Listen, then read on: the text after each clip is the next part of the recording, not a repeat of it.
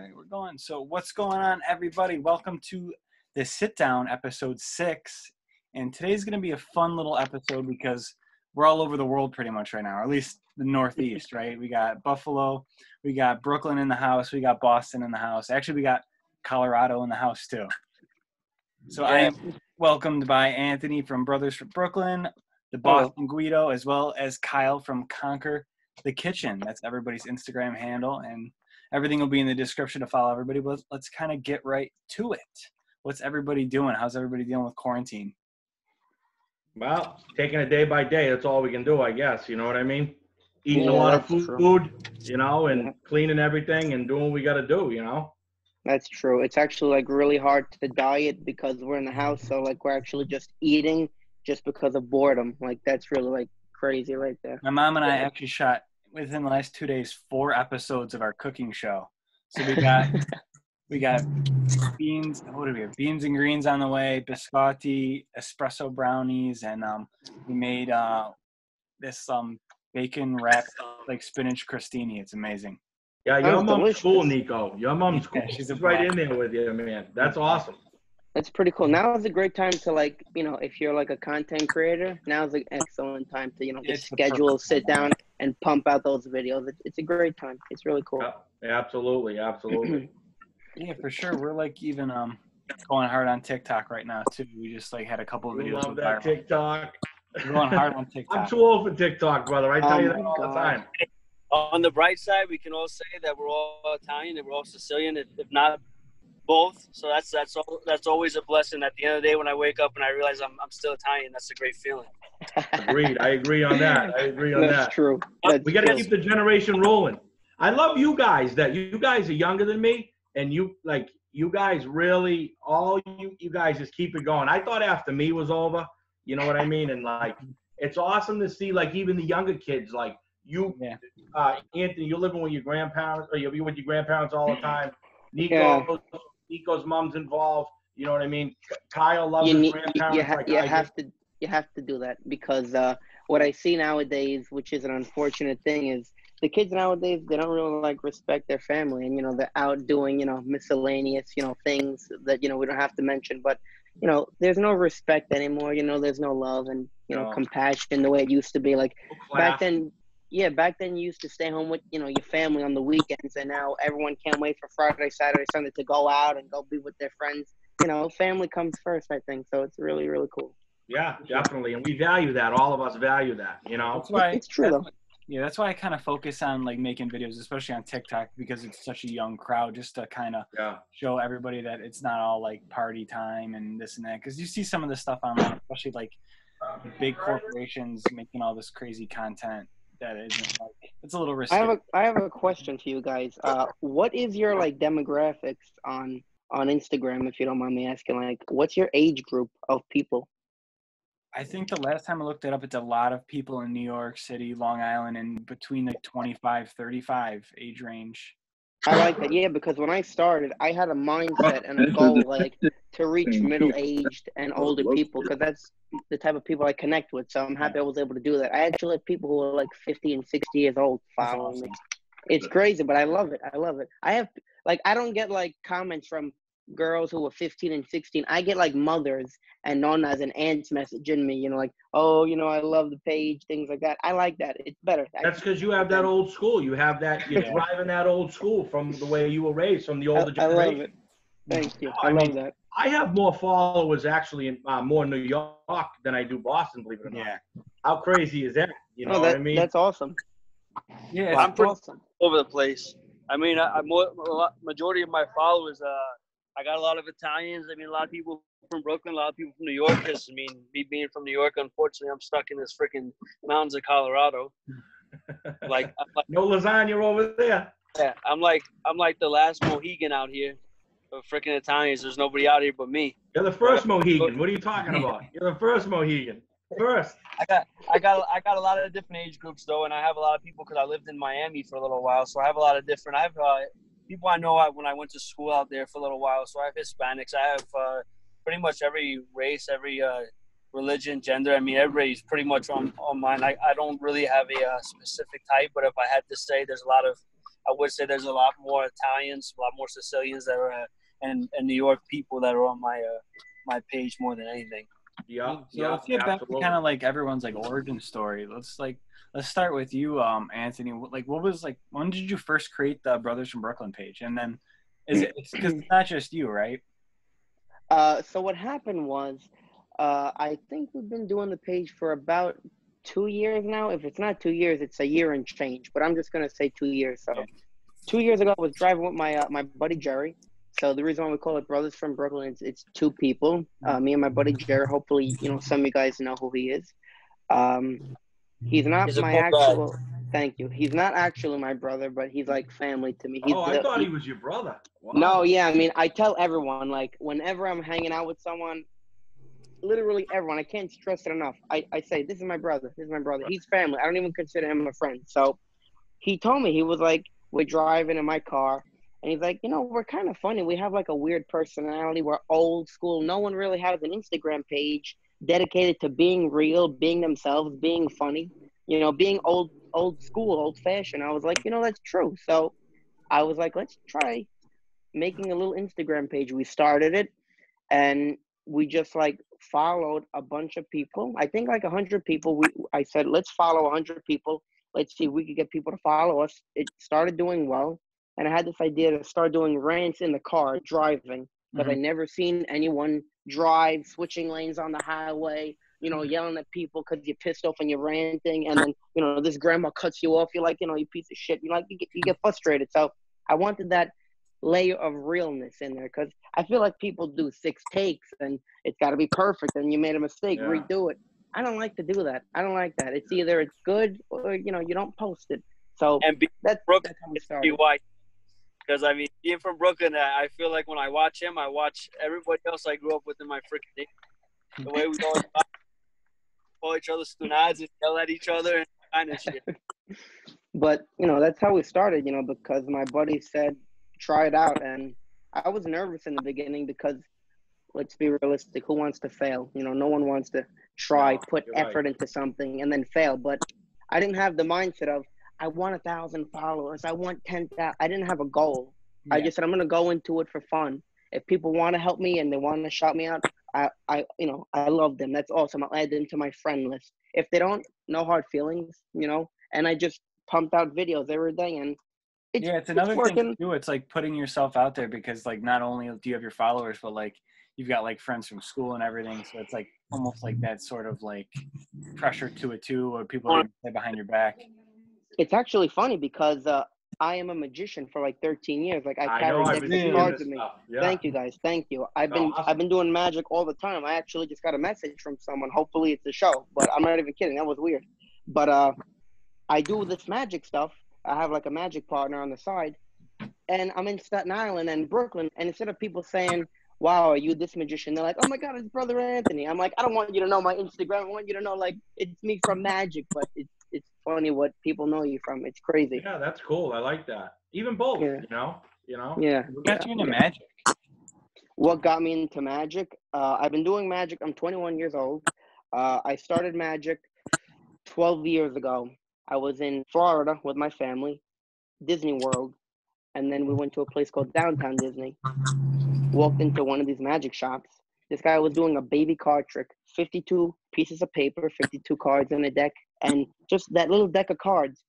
He was doing it to 30 people, and he controlled 30, 40 people. And all these people forgot about money issues, potential divorces, debts in a family, God forbid, cancers and all these sad things, like horrible things. He made everyone forget about all the sad stuff in the world. And he made them feel positive and happy. And, oh, my God, how did you do that trick? And I always wanted to bring positive things and positive feelings to people. So that's why I got into magic. That's how it started me, because I was amazed at how he conveyed such a positive, forget their troubles. So I wanted to pursue magic. Kind of a weird story. No, that's awesome. Hey, that's your niche. You know what I mean? So everybody knows I don't cook. So when I need some food, I'm just going to say, hey, Anthony, make some abracadabra, some lasagna on my nook out there. Oh, my God. That's cool. you always get those, make my wife disappear. I'll be like, Yeah. I can't do it. Like, you have to have jokes. So, like, if someone says, make my wife disappear, instead of just saying, oh, yeah, I try to, like, hit them with, like, I can't, but my uncle's in the mafia. He could make, your Yeah, wife right, disappear. right. Yeah. But, Us Italians can make it disappear. We don't need magic. Forget about it. Oh, man. What I about, love this. This is awesome. Yeah, what about you, Guido? We can say I can't personally do it, but I know a guy. That's right. We all have a guy. Yeah, but what about you, Guido? Tell us, like, kind of your origin story, because you're fairly new to, like, the whole social media world in terms of, like, your personal brand. Yeah. So I like, for me, I did a lot of bodyguarding and stuff in the past. For businessmen, few celebrities, things like that. And I had a little taste of the limelight, my early 30s, and then I just drifted away from it. And then just being actually being like an old school guy, seeing like brothers from Brooklyn, everybody's from New York, and there's really no Boston hold here. So I'm like, you know what? I'm gonna come out as the Boston Guido, because growing up, like my American friends, I know we're American, but you know what I mean? Like, my American friends would be like, oh, that's the Guido, and they'd go over to my house, and we'd have the better food than the Americans, even, you know what I mean? Like, we didn't eat tacos, you know what I mean? Like, my family had everything: pudding, cakes, cookies, cannolis, everything. My friends loved it. So everyone's like, oh, we're gonna go to the Guidos. So then, it was just a joke when I was younger, and so I took off with it. For me, I'm more entrepreneurial. I have a big heart. I'm a big guy. I look like a bastardo, you know what I mean? But I'll do anything for you, you know what I mean? Like, I'm very caring. I throw people's businesses out. I'm not looking for anything. I have my own home, my own money. I'm not rich, but I'm not poor. For me, it's fun. I've always been a leader. So if I can make someone happy or help them or be there for them, that's what I want to do. And my ultimate goal, I've always wanted to be in movies and commercials. So I think that's where I'm leading to. That's where I kind of want to, get into, is I want to get into, like, mob. Because, the Sopranos and all those guys, even the Irishman, like, everybody's old. They need some new guys. So here I am. Hey, that show, like I was telling you guys, that show Gravesend, I would love to make my own series. Too bad William DeMeo beat us to it, but I didn't watch that. How was it? Series in Brooklyn, I didn't see it either. Yeah, I didn't see it. I'm watching Harlem, Godfather of Harlem, though. I've been watching that. What's that? It's about, like, about the heroin trade with like Malcolm X, like, Oh, okay. Yeah, check it out. That's kind of cool. It's about Giancana. Paul Palminteri plays, and it's real good show. Real good show. It's a series. Yeah. Forrest Whitaker is the main actor, I believe. That's the lead. Yeah, I'm hooked back on The Sopranos right now. Oh, do that. I did that rerun like 4 years ago. So you got to wait like another couple of years, and then I'll do it again. Oh, I whack it out like once a year. It's fine. Yeah, you got it. What do you guys think about the Jersey Shore? I have to. Oh, I loved it back when it first started. It was hilarious. Yeah, I love it. People either hate it or love it, so I wanted to know. I love it. You know what it is? They're so different looking now, though. That's what's crazy. Like, I like the old Jersey Shore. Yeah, the women look a little fake now. I don't want to be mean. Yeah, they look a little fake. Funny story about the Jersey Shore. I remember when I moved to Ocean County, because that's where my grandfather lives, and he lives in Lakewood, which is basically like 15 minutes from Seaside, Jersey Shore. So I was going to college out there, and I had a couple buddies that I started going to school with, and they said, hey, let's go down. I'm going to take you down to Seaside. We're going to go to this club called Bamboo. Bamboo is like the Jersey Shore club. Yeah. So I go there, and we're probably in there for like a few hours, and we're getting ready to go out, and I go outside, and I had a cigar I wanted to smoke, so we go outside, and I light up the cigar. As I look to my left, Snooki is leaving the freaking building. This woman, so plastered, so like out of her wits on alcohol, takes like 2 steps, catches her heel on her other foot, and face plants right in front of the freaking club. And the cameras just started going off, like left, right. Was it while they were filming the show? I was like, what the hell is this shit? Hey, Nico, remember you? So what I want to tell you, did you see my Massachusetts garage, green, white, and red? The emblem?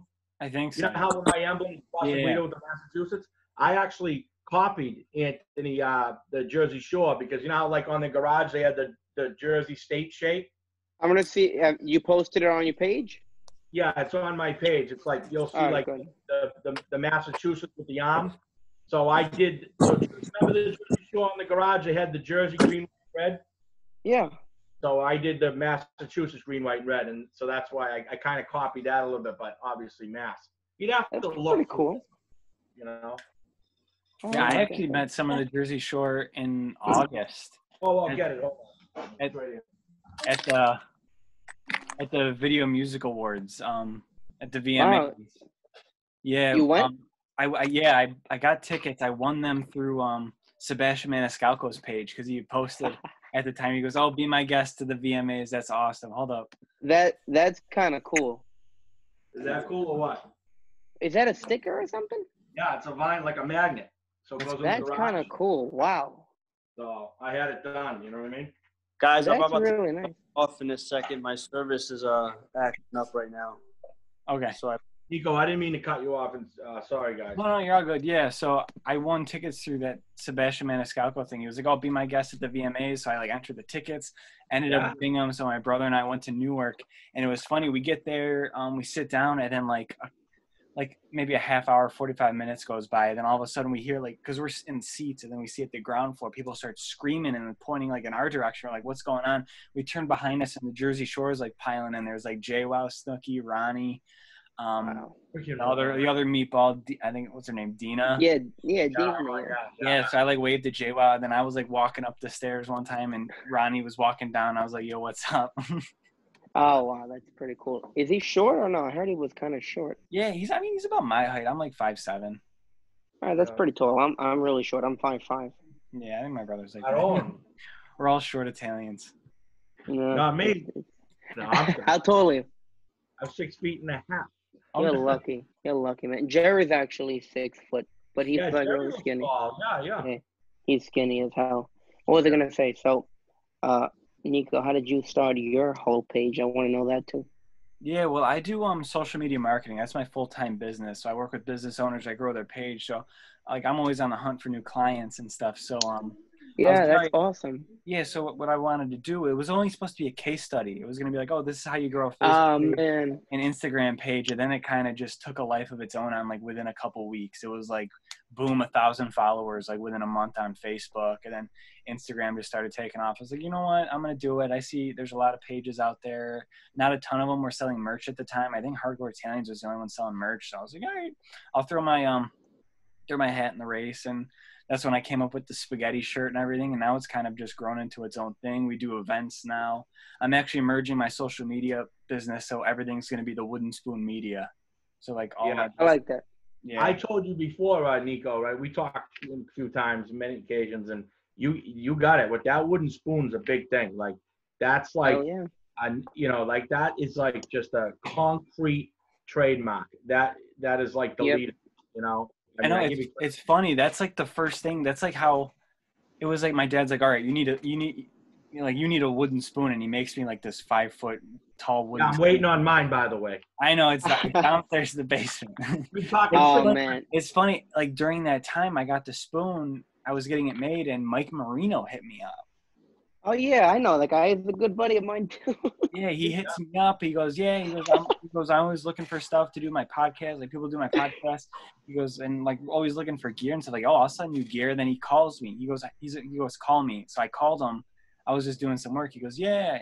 This was back in June, I think. He goes, yeah. He goes, if you're ever down to do a podcast, and like it turns out like that same weekend you want to do a podcast, my cousin and my aunt were in Jersey doing like they're working in Jersey. They coach soccer, so they're working there. So I just shot down there. I stayed with them, and I went to Mike Marino's house, and I showed him a picture, had him take pictures with the big spoon, and like that's kind of like it's always just been circling around the giant spoon. Everybody loves the giant spoon. Well, when I see when a Sopranos con or Raw Movie Con or whatever they're going to be doing, I'm hoping that I have my spoon there when I see it.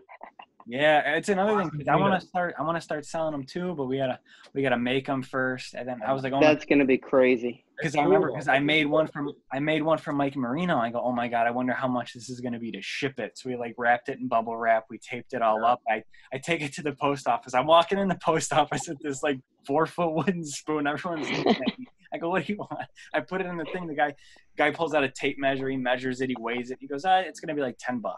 I go, oh, perfect. That's annoying. When I got there, no damage. No, it was all bubble wrapped. I mean, it's solid oak. Yeah.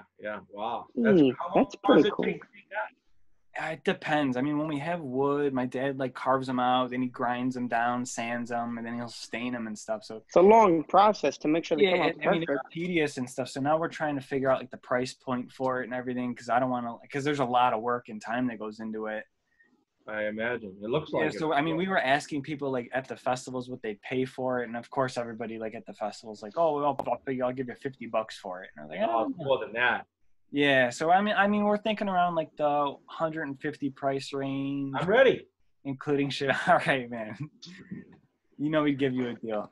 Guido. No, I don't want it. I just want it from you. I want it, you know. I know. Yeah, I want to do a video with it, and I got to do it, you know. I know, and then we customize it too. So we'll put the lettering on it. We got all the letters. So I'm thinking around like the 150 price range. You could like engrave each person's with their Instagram and everything, make it custom to them if they like want that, if they specify. That's pretty cool. We were gonna I like it. Just paint on and stain it, and I think we clear the whole thing so it's like cleared. So there's like these things indestructible basically.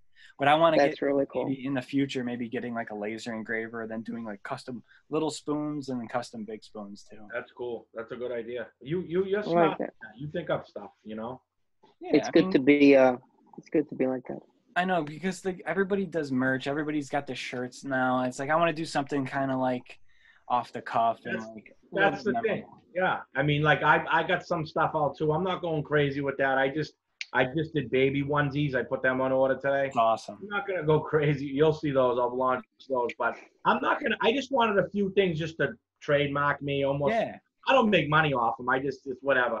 And like I said, I want to get into the movie, the acting. I want to be out there. I want to help people, you know, whatever. Like if you needed help, I'd help you. Look, Anthony, if you needed something. I mean, for me, it's like fun. You know what I mean? I know. I'd love to get in that too because I talked to Johnny Russo, and it's so funny to hear his story, how he got into acting and everything. Like, I think anybody could get into acting if he got into it the way he did.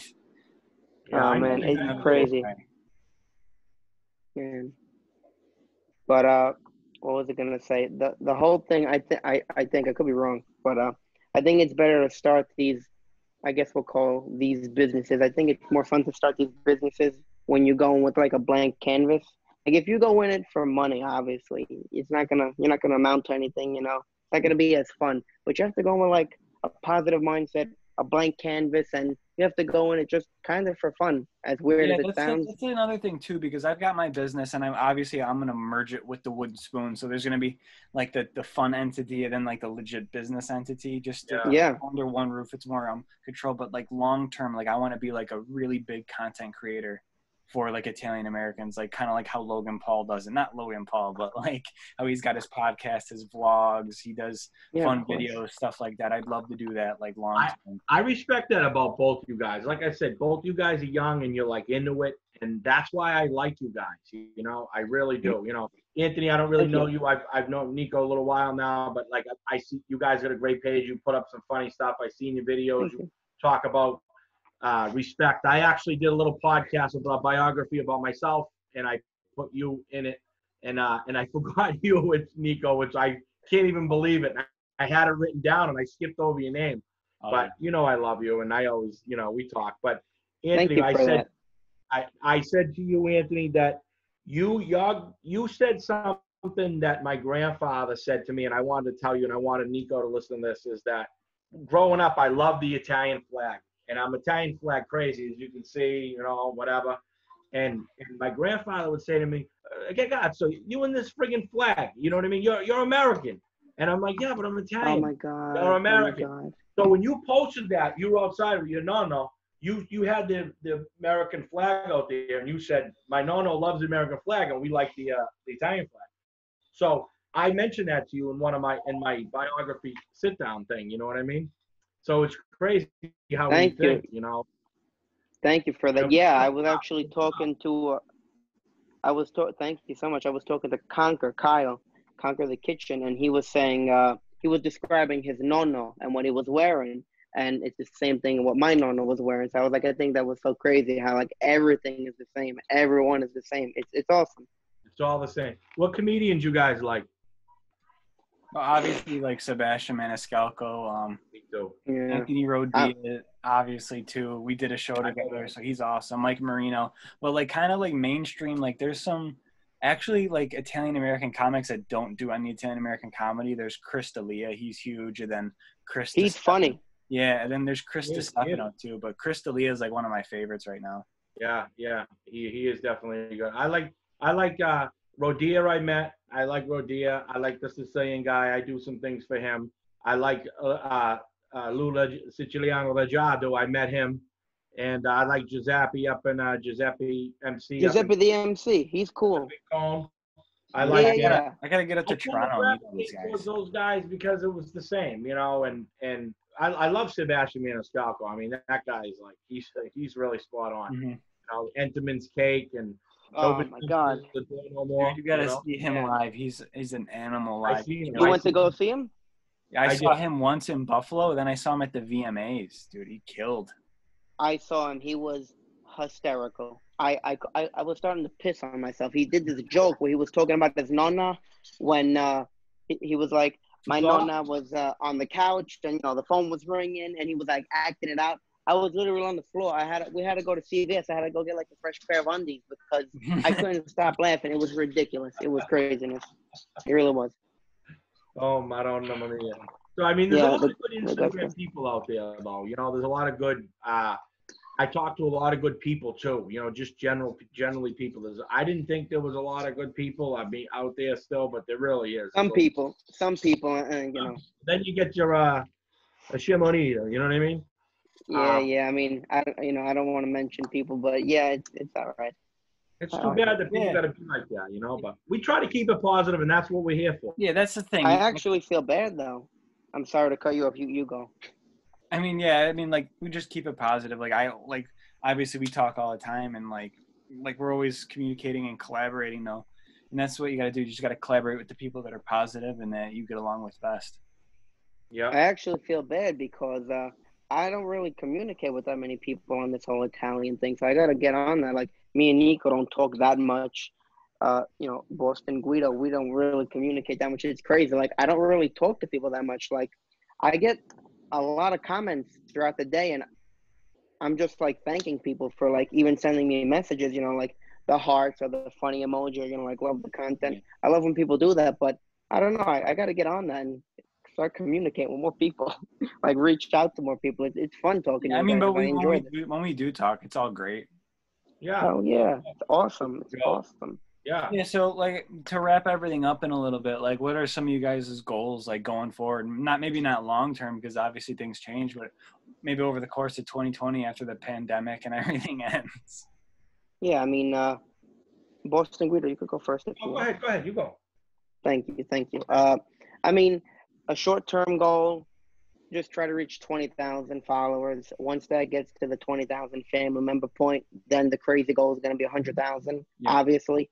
Who knows if we'll ever get there. But that's short-term goal. Long-term goal is just to work with, more clients. I mean, I work with so many different people, so many different accounts, so many different, pages, clothing brands, Fabrizio Limoncello, we talk and, they send me stuff and, I sponsor them and they sponsor me all the stuff. So that's a lot of fun. I just want to keep working with people. That's my long-term goal right there. Fabrizio Limoncello is 15 minutes from me. So, but they literally like 15 Yeah, I talked to those guys too. They're awesome. They're making, what are they doing? They're making hand sanitizer. Yeah. Hospital. So that's awesome. So shout out to Fabrizio Limoncello. Yeah. Awesome page, awesome people, definitely. Yeah. My goal is my short term and my long term is the same. I just want to continue to help people and be there for people and help other businesses because I believe business is the backbone of this country. And I want to keep the the reality, the respect going. And continue to talk to good guys like you, that generation. And like I said, I'd love to just get picked up into a movie or a commercial or something like that. That's just I wish you a lot of luck with that. I wish you a lot of luck with that. Yeah, I'm pretty tight with the De Niro guy, the guy that does Robert De Niro. The impersonator. He's from Buffalo. We live probably like a half hour away from each other. Jesus. See, everybody's close, you know? Yeah, that's the best thing. All right, man. So, I mean, we definitely got to do this again. Maybe we do this like once a week during quarantine. We'll get a ton of new people in here. But thank you guys for stopping by. We sell face masks now, just to plug it at the end of the podcast. We have Wooden Spoon face masks on the woodenspoonstore.com. So we'll catch everybody in the next episode. Ciao. Ciao, ciao. Ciao. Bye-bye. See you.